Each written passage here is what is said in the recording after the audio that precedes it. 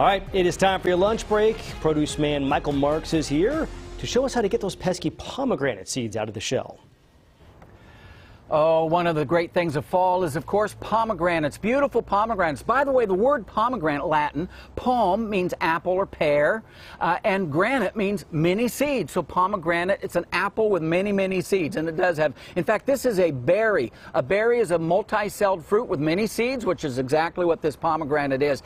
Now, of course, it originated in a country we now call Iran. It loves the hot, dry climate of the San Joaquin Valley. So when the Spanish missionaries first brought them to California in the 1750s, these pomegranates found a great home in the San Joaquin Valley. In fact, they have a saying, the hotter the summer, which we had, the sweeter the pomegranates in autumn, which we are seeing some very, very sweet pomegranates. But how do you get the seeds? By the way, they're not called seeds. They're actually called arils, A-R-I-L-S. Inside the arils, a sac of juice and a seed is inside each one. So the seeds are actually inside the arils. But how do you get them out?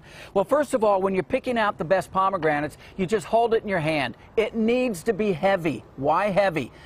The heavier it is, the more juice is inside. That's what you're looking for, right? So what we're going to do, we're just going to cut off the north. By the way, don't use a wooden cutting board. You will get polka dots all over it.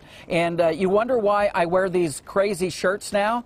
Because it doesn't matter if I get polka dots all over them, because you'll never, ever know. Now, I'm going to cut off the north pole, and I'm going to cut off the south pole of this pomegranate. And you will find in here, you will find, look at this, you will find natural sections. So now what we're going to do, we're just going to cut down these natural sections of this pomegranate. Then we're going to put this pomegranate under some water, right? And in the water, here's what we have in this water. We got the pomegranate in there. Now we just separate this pomegranate underwater and just flick out all of those. Oh, look at those. Oh my goodness.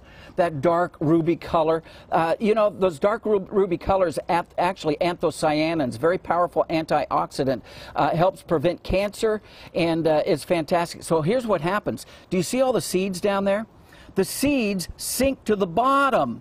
And all that white pith just comes to the top. You can take off the nice white pith. Then you can just simply do this, and look what you end up with. You end up with those wonderful arils inside. Or you could just go to the store and you could buy them. They already do it for you. Costs a little bit more, but this is a lot of fun. By the way, get out your fall salads and just sprinkle those pomegranates all over. Or you can make pomegranate meringue pie. Instead of lemon, use pomegranate juice. Pomegranate meringue pie. So good. Hey, back to you guys.